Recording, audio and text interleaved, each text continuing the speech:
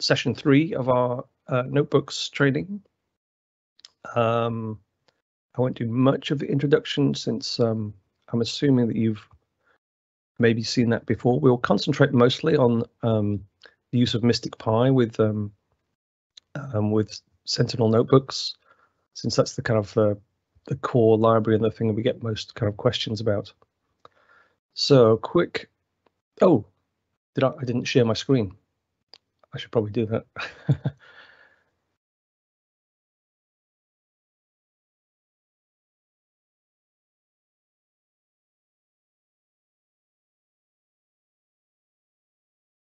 Okay, can people see what looks like a blue and white notebook? Yes. Good, good. Okay, let's try again with the contents. So quick introduction, some what's new stuff. We did cover data queries last time, but we're going to do a quick recap of that and add some other detail. Then a sort of like a preview of incident triage notebook that Pete Bryan, the presenter of the last session, is working on. This is really just as a sort of an example of a kind of an incident you might use to use the rest of the content of the notebook, the rest of this presentation's notebook, in kind of drilling down on more details, getting more context. So it's really just a sort of scene setting element. Then looking at kind of other parts of getter enrichment like threat intelligence, some further details on visualization, and then we have time with an extra on open threat research data sets, security data sets that have like sample attacks that are very useful to use when testing and just kind of messing around. Okay, so if you haven't already, I'm not saying do that right now, but certainly go back and watch the first 2 in the series if you haven't seen them, the sort of basic introduction, getting configured and all that kind of stuff. And the second one, like starting to use MSTICPy to create your own notebooks, dealing with exceptions, basic kind of data queries, visualizations and all that kind of stuff. So a couple of bits of news. We've been working with both Azure Machine Learning and Log Analytics to get a more integrated authentication feel. So that means that you should be able to use the when you authenticate to Azure Machine Learning, then that will also provide your authentication credentials for connecting to Microsoft Sentinel. You shouldn't need to kind of log on again every time you connect to a data connector, so you get kind of integrated auth feeling. There's a bit of a caveat with that although Log Analytics allows credentials from AML to Azure Machine Learning, that is, to act as its credentials, some Azure services don't do that. So Key Vault, Azure Key Vault is one of those. So you may still need, and I still kind of use this, Azure CLI logon, and you can either do this or from a terminal accessed via this little icon up here.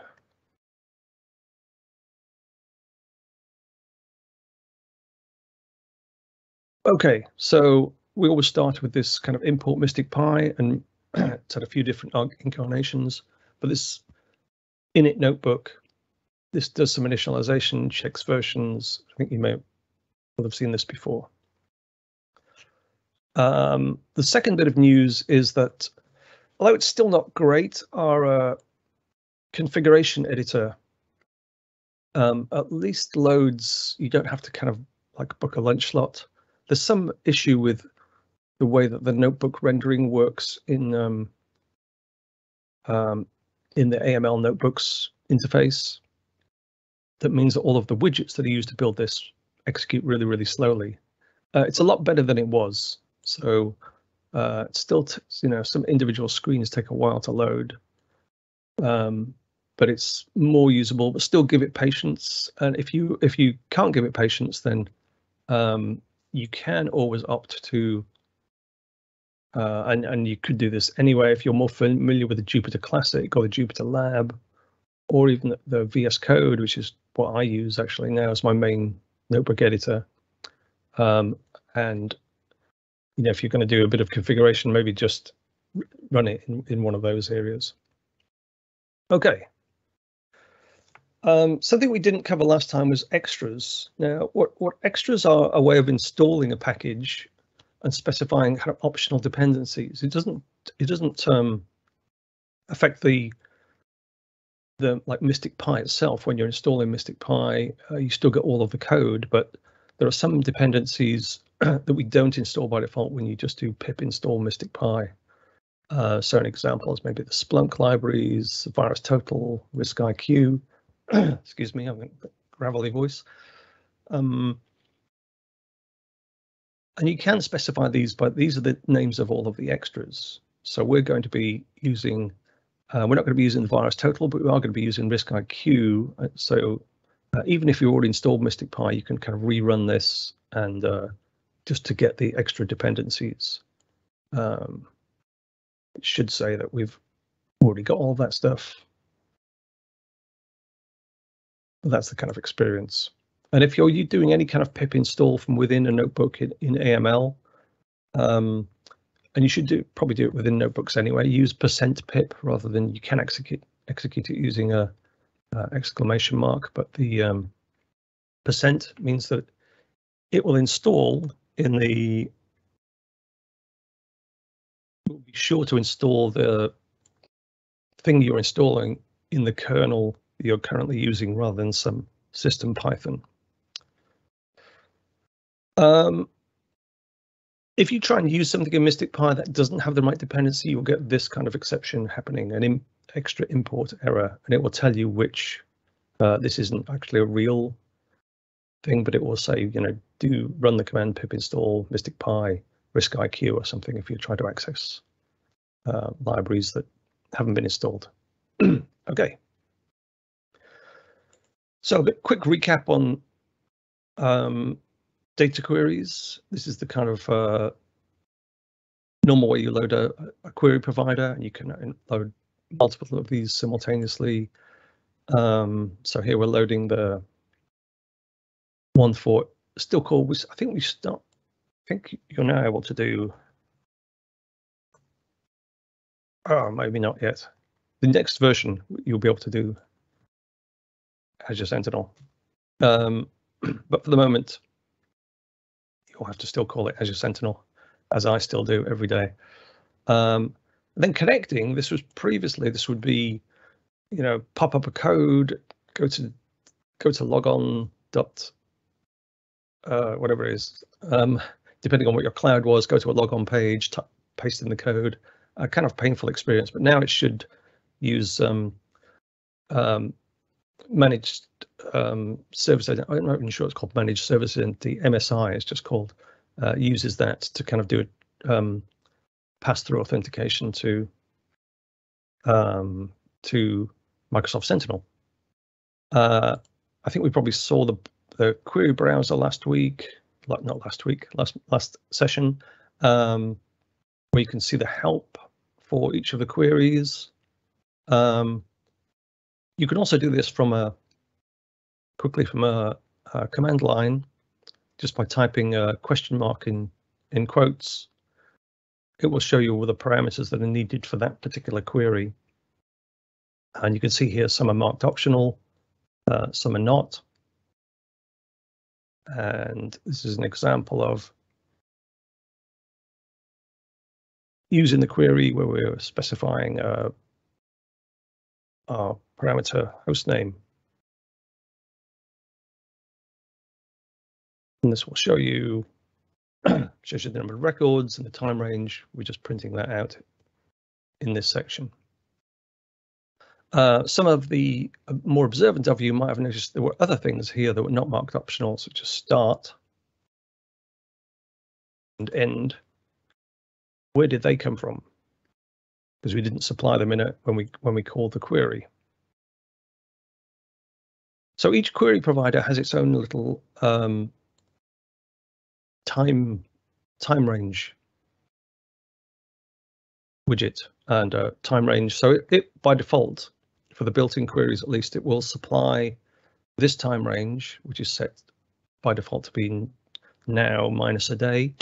So you can change that. Let's go and grab a bit more. And by default, that will be the time range that the queries are executed in, a little bit like the log analytics, the Sentinel log. So now you can see we've got more records, and these roughly kind of correspond with the time that we set there. You can override this when you run the query. So here we're manually specifying start and end.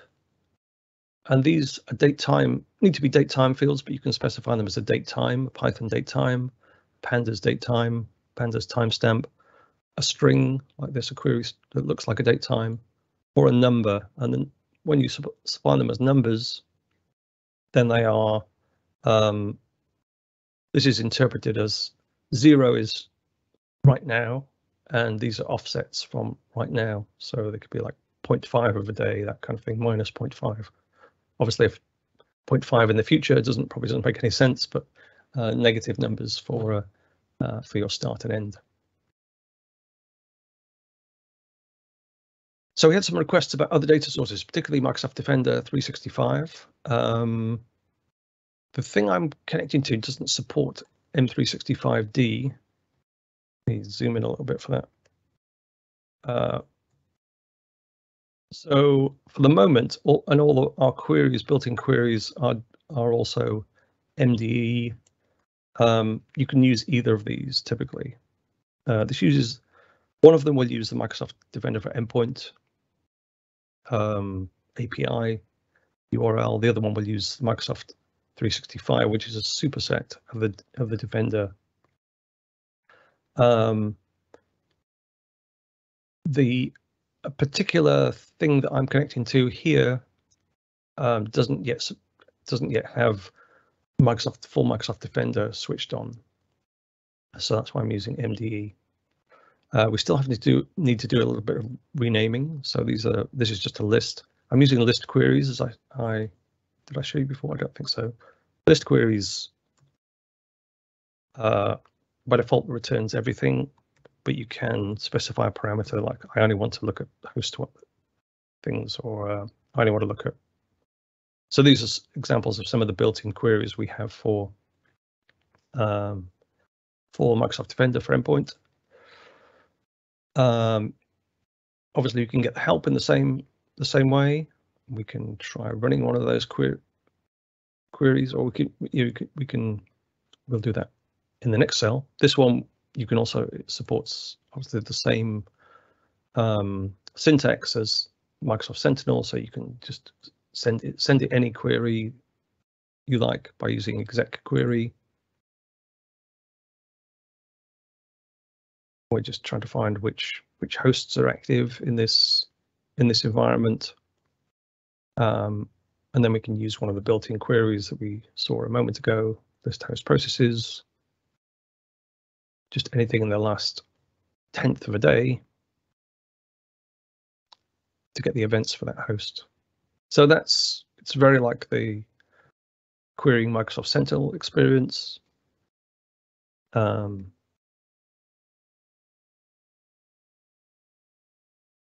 So why am I showing you list queries again? Well, so you might be thinking, well, there's all these queries that are built in, but where do they come from? Can I create my own? And you can. So let's zoom in on this. So all of the queries we have built in are defined in YAML files. I'd suggest you don't edit those, but you can certainly create new versions of them and use them as inspiration. And each query looks like this. So there's a, whoa, I didn't mean to do that.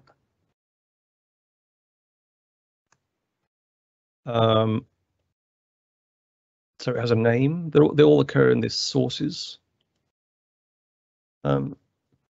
key, and we'll look at a bigger file to see the context in a moment. So each one has a name, a description. The query is defined as a simple text string in these YAML files. And you'll notice in here we've got these curly braces that define the replaceable parameters. Underneath there's a parameters definition. So any of the parameters you specify in the query, in order for them to be parameters in the function, like we saw hostname earlier on, they need to be defined somewhere in the query file. And it's kind of language agnostic. So if you're using Splunk, you can put Splunk queries or OData queries. It doesn't care about the language it uses, as long as it's a string and it can have like replaceable items in it. It will work. Obviously, only for the data providers we currently support, but we're adding new ones all the time. Let's look at the context a little bit more. So this is a whole query. I don't have time to actually create one and save it, but we can see down at the bottom. This is an example of the query, and it's located in the sources subkey. But we also have a couple of other subkeys of metadata. And unless you kind of feeling very confident, then I'd advise you dig into the MSTICPy code, get it from GitHub, and copy and paste one. So, you know, the data environments define which drivers it works with.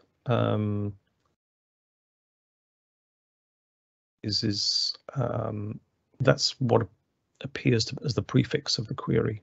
And we're a bit out of date. All our Defender queries currently start with MSTICPy, but we'll kind of upgrade that soon. But we have some backward compatibility problems too. Like we don't want everybody's queries in existing notebooks to break, so we're leaving that for the moment. One important is the defaults. Here you can specify common parameters that are used in each of your queries, so you don't have to define them per query. These are by default inherited by everything in the sources section. So here, like pretty much everything has start, end, table name, and we only have to.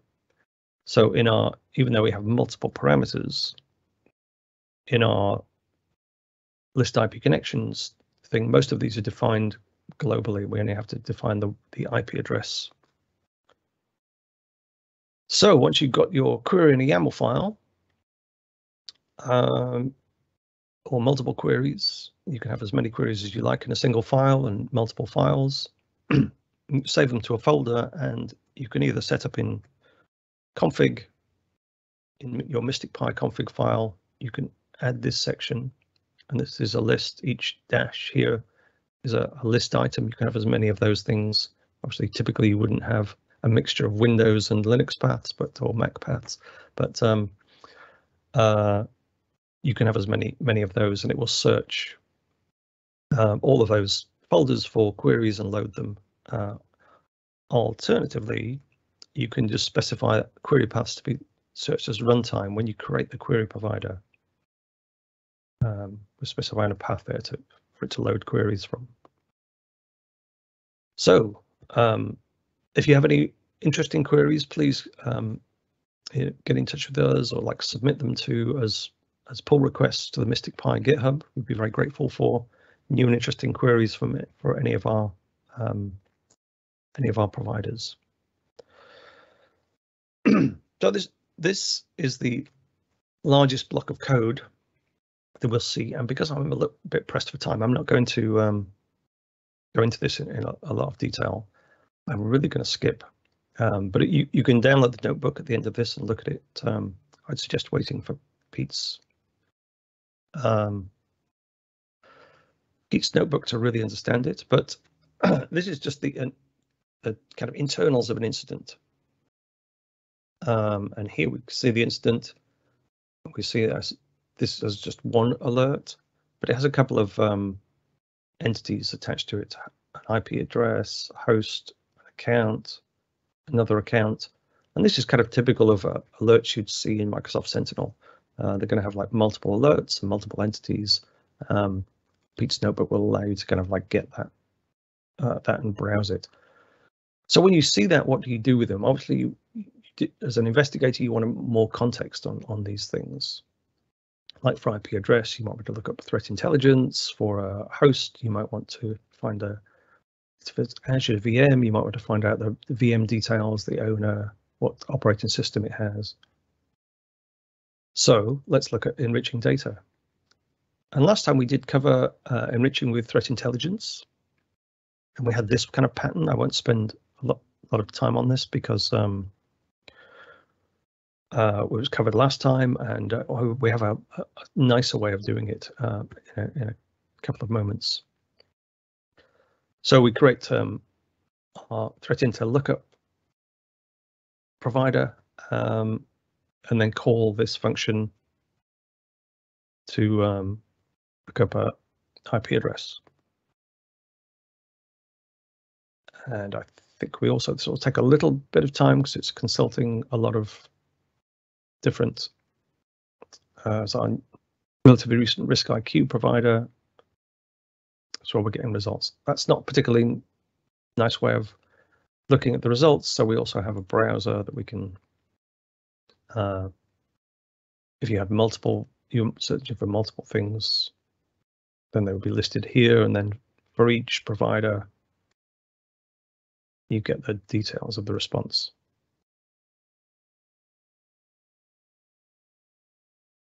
I think we covered the Microsoft Sentinel APIs that have just had a bit of a revamp to add more of those in a recent release, a 1.61 release. This is another kind of like a non-threat intel example of enrichment using Azure data. So here we're connecting to the Azure data provider. And we're using a Sentinel query to get the full resource ID of the machine that we're interested in. And here it is, just printing out that ID. And then we can use that to query our Azure data provider to get more information about the host. We're supplying our resource ID of the host here. And there is more stuff that you can get with this. You can kind of carry on using the Azure resource graph, for example, to drill down into all sorts of details. But some things you can see here, like we have the operating system type, and also about the network interfaces, all that kind of good stuff. So another useful kind of diagnostic thing that you might want to use when you're investigating an incident. Unfortunately, this doesn't have who it's managed by, but often you'll see that, and you'll be able to go and ask the person who manages the machine, like, what's going on with this machine? Why is it in an alert? So that's our more classic interface to getting context and enrichment. But I wanted to introduce you to something that we have probably touched on a little bit before. But so we wrote a lot of functions and a lot of capabilities to do different kinds of context lookup enrichment. But these were a little bit all over the place, and they often had a different pattern of loading them, and just through human fallibility, where the parameters were different because they were written at different times. So we had this problem of both discoverability and consistency and usability across all of these different functions. So we decided, and also just to remembering what do I need to import at this point if I want to do a threat intel lookup. So we decided to use entities as the pivot points around which to hang this different kinds of functionality. And it will become clearer as I think I show you an example. So this is loading the pivot. It's called a pivot provider. We call everything provider, I guess. It's saying it's not defined, but AML notebooks is wrong. It is defined.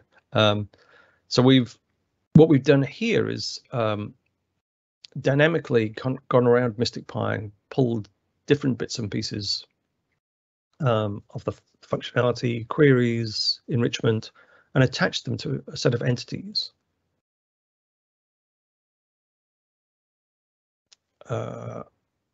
And in a moment, I think this will pop up. So these are some of the entities. These are the entities we found functions for. So an account, DNS, which is another thing of domain name, IP address. So it's not every entity that could exist and does exist, but it's the ones that are kind of commonly used, commonly occur in alerts and investigations.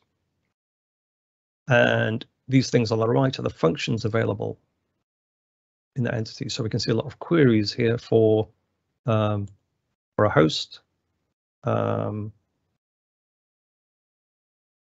address, a mix of queries. It has specific providers for things like geolocation, IP type, who is, threat intel lookup. So how do these work? Well, you need to import entities. So there is something you need to remember. Import specific entities, and each one of them has this function, pivots, which is like list queries that will just list all of the pivots that are available. And use them like this. So IP address, who is, IP address, geolocation,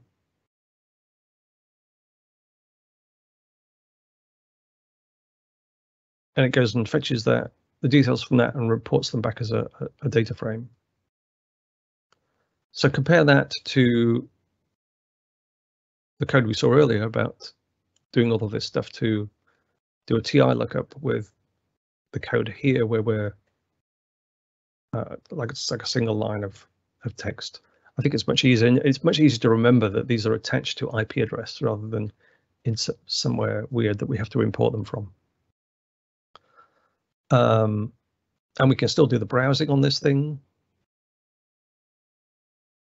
in the same way. Obviously, in this case, you have to remember to import TI lookup to browse this stuff, but I hope you'll agree that it's kind of an improvement on where we were before.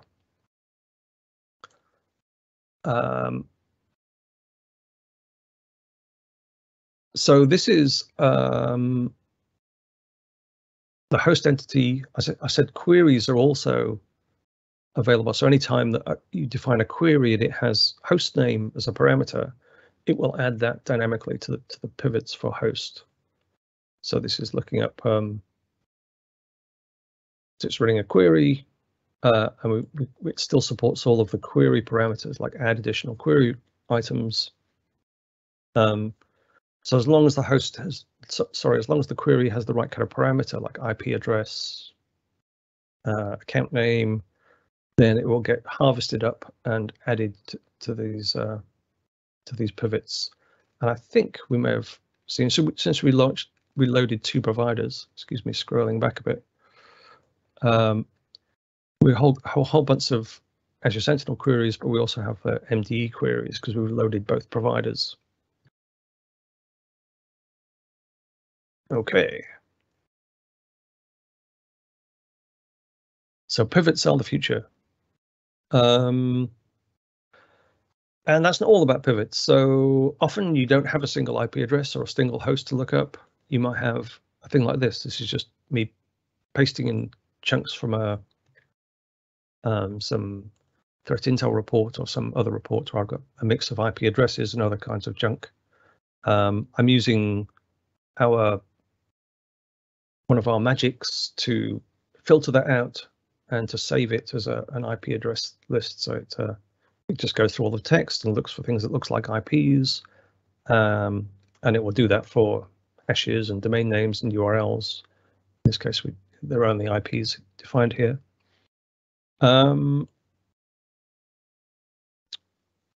So we can, this is just a way of getting a list of items, and to show you the whois function that we saw earlier on, we can also pass it a list. And and it will work in the same way as, you know, there's no difference in the parameters. It will understand a list, it will understand a single item, and it understands data frames as input values. And here it's just looked at a whois lookup on all of the contents of that list. Some of them are a bit strange. They're all kind of like nans. And that's yeah, that's because we lost context on what the IP address we were looking up was. If we specify this additional parameter to join, then that will join the input, in this case a list of IP addresses, to the output. So this is our input column, and we can see the reason for the nans is we were doing a whois lookup on 10 addresses, like private address space, and obviously they don't have any ownership because they're by definition private address space.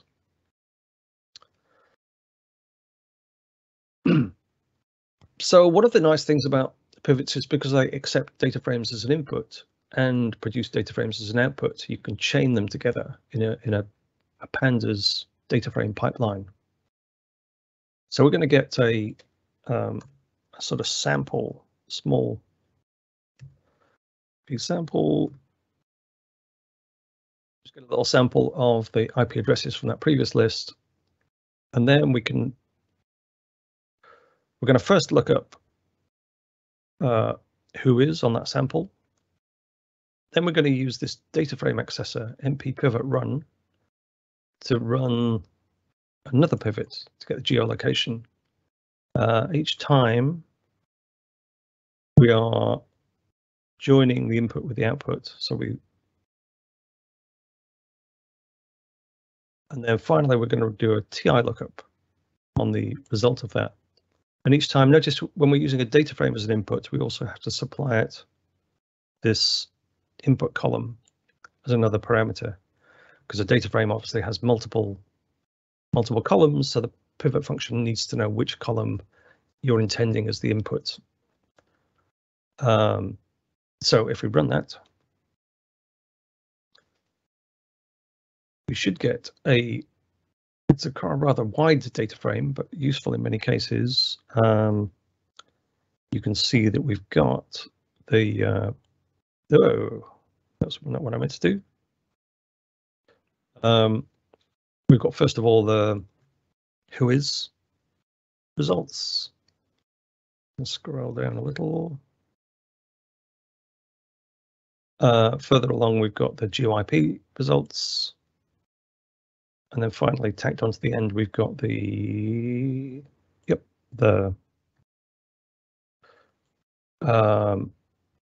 TI results. So we've got like an amalgamated data frame that does multiple things, and it's often like very helpful in when you're doing kind of like patterns that you always want to do in investigations, to chain multiple of these things together and call them in a single line of code, rather than having to save the output from one and paste it into another, that kind of thing. So pivot pipelines, you can do more complex, much more complex examples than that you can see in some of the documentation. You can add visualizations in the middle of the pipeline and that kind of stuff.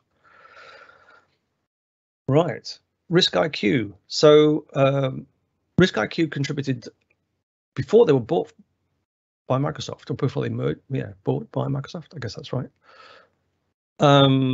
Contributed this library, this provider for MSTICPy before they got bought, and they were kind of purchased in the process of, I don't think it had anything to do with them contributing code to MSTICPy, but when they started building it, then by the time it was kind of checked in and published, they were a Microsoft property. So we were really thrilled to have this company, well-respected threat intel company, and kind of very specialized, interesting data, to have them contribute to some stuff. But then by the time we actually got it published, it was just another Microsoft thing. Anyway, great stuff, doesn't diminish the value of it. And these are available as pivots if you have a RISC-IQ account.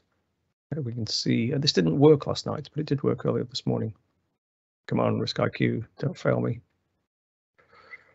Oh, I don't think it's risk IQ. I'm not sure what it is. That's a bad sign. Anyway, let's not wait too long for that. It's a pity because I wanted to show this. This is an example of using risk IQ functions in a pipeline. Here we were resolving this suspicious main record. This is a mixture of like risk IQ, core pandas things, and MSTICPy pivots. Second thing is just filtering out, so we only had A type records. Then running pivots to get the geolocation details, displaying an intermediate. Like this is displaying what the data frame looks like at this point in the pipeline, not necessarily the end result. And then finally running a reverse resolution so that any IP addresses that were resolved from teamworks555.com would get all the IP addresses from that, and then it would do so it would essentially find other domains that were also registered to those IP addresses. It doesn't look like it's going to work. No, timeout. That's what I got last night, but it worked this morning. How really infuriating. I don't know quite what that is. Okay. How am I doing? I'm a little bit behind time, so let's try and do these quickly. So a visualization. So some things are not entity related, not kind of entity based, like some things are just mass data. So we can't make them pivot functions. Instead, what we've tried to do is for things like plots, we've tried to make them easy to access as pandas accessors. So just to show that logons.df is a data frame. So a little bit like the built-in plot functions in pandas, we have our own pandas accessors. So these appear in MP plot, and there's timeline, there's process tree, a few others. We'll see that, and you can access them. This is another example of being able to access stuff without having to know where to import it from. So I think we saw before the timeline in Pete's session last time, so I won't spend any time looking at that in more detail. There's another variant of this, and for this I'm taking the same data frame and I'm doing just a group by and count, so we get some kind of statistical information, a count of logons. And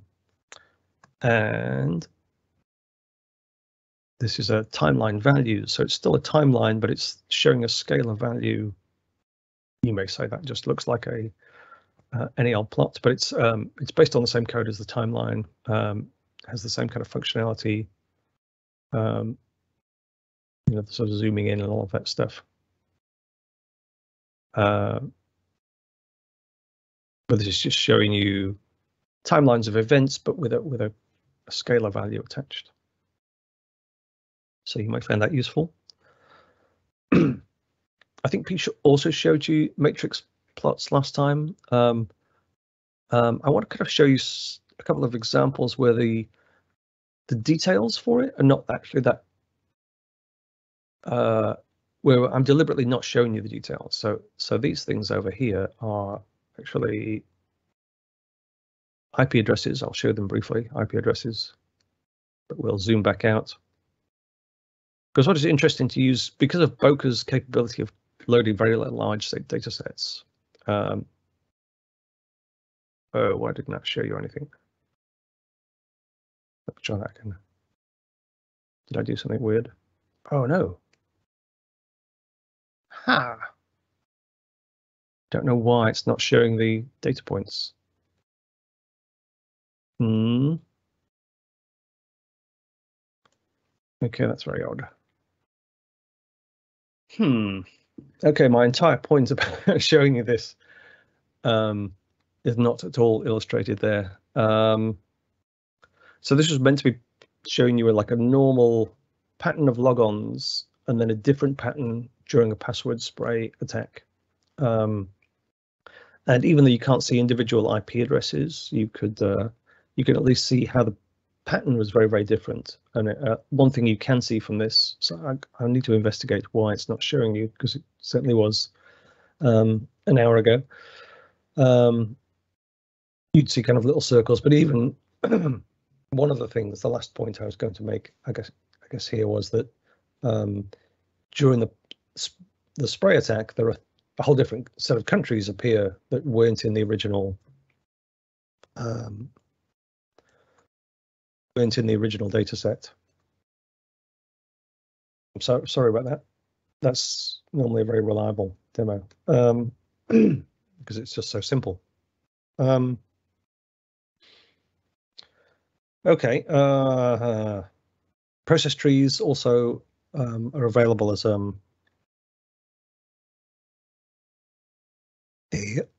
excuse me, as a take just a drink of water because my throat is getting very sandpapery.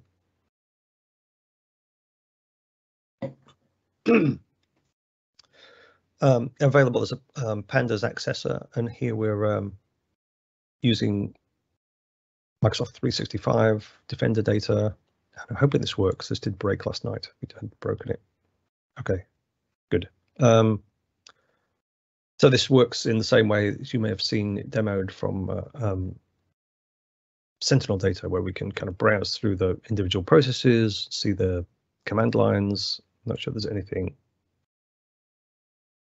This is not specifically very interesting set of data, but you can imagine it's as you can do a legend based on account or process type or logon session, and quickly kind of browse through it, see it colored differently, and see the stuff that you want. Yes, so I'm hurrying a little bit because I realize I'm a little bit out of time.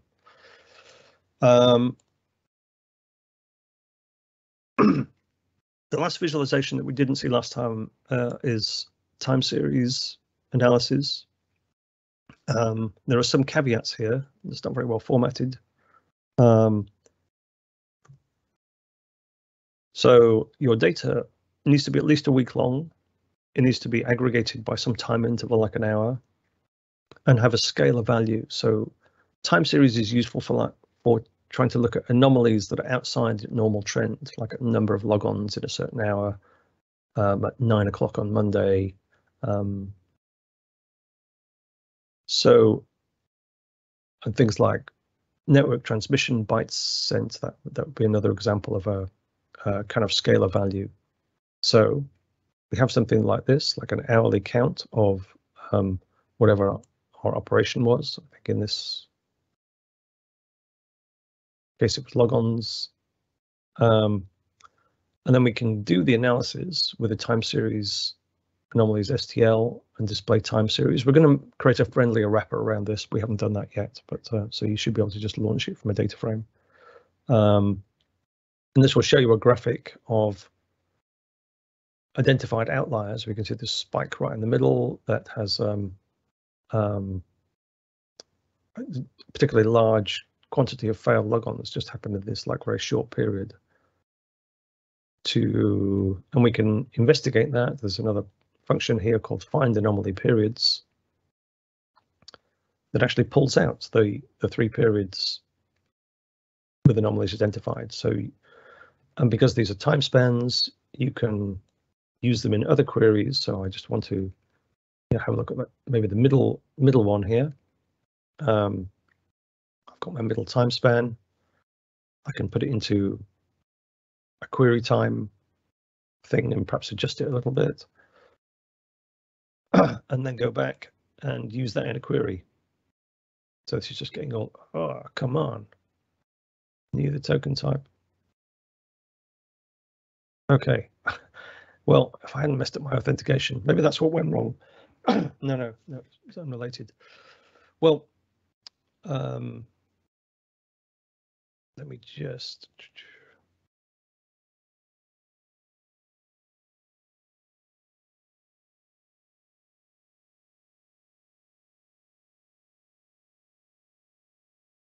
Oh, okay. Well, I'm running out of time, so I won't spend time on air trying to fix that. But anyway, that's how you would use the time to that's how you'd use the time range from time series anomaly patterns to feed other queries and other kinds of investigations. I think I'm running a bit short on time, so I'd recommend you look at this, the Mordor browser, for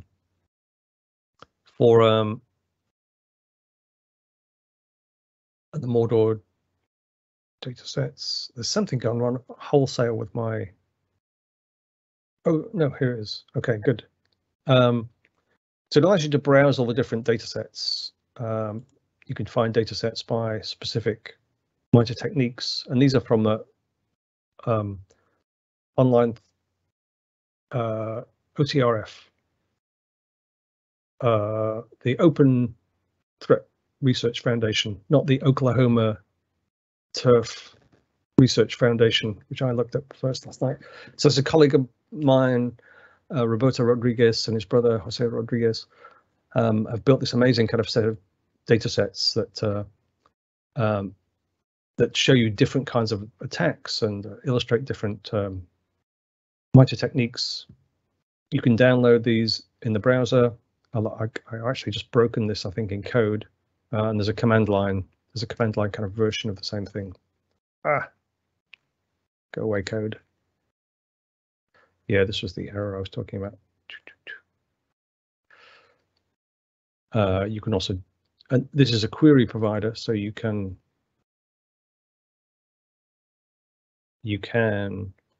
just query it like any other provider, and it will download the data set for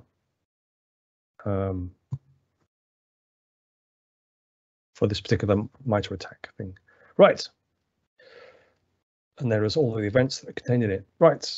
Let me try and recover from my whole host of errors that happened later in that one. So very sorry about that. Just to conclude. So notebooks do give you a kind of flexibility you won't find in any SIEM, including Sentinel. It's the means to be able to create your own kind of reusable analysis, use different kinds of visualizations, bring in data that's maybe not available in the SIEM, and captures the progress kind of as it happens and records it, even if there are errors. And you will always experience errors in notebooks because it's kind of code. But there is a learning curve, so be prepared to invest time in it, and you know that it will repay the time you do invest in it. We're trying to reduce that amount of time by building functionality in MSTICPy, and we're adding more of that kind of stuff all of the time. I would suggest you download this notebook because it has all of these, or maybe take a screenshot. I've tried to include the actual URLs rather than just so if you're working from a screenshot. The notebook is in this middle thing. If you go to the Azure Sentinel Notebooks GitHub repo, in the sample notebooks, there's training MSTICPy, training 3. So this has all of these references in there. So there's references back to the original workshops, Jupyter-thon workshops, which is a conference we had in December, very, very kind of useful. Please visit our GitHub repo, MSTICPy GitHub repo, and leave us a star. Leave us a star for both of them. References to the docs. I'm going to be talking at the weekend if you have nothing better to do at 1:30 on Saturday, 1:30 PST at Pi Cascades, at some of the code behind MSTICPy. It's a great looking conference, more Python than InfoSec, but and at the bottom I have some contacts for me, for Pete, for MSTICPy, and a Discord channel that we run as part of the OTRF. Okay, and that's about everything. Great, thank you, Ian. It seems like all the questions have been answered in the chat. Okay. So I'd like to thank Ian for being our guest today and for an excellent presentation, and thank you to the rest of the team who helped answer questions.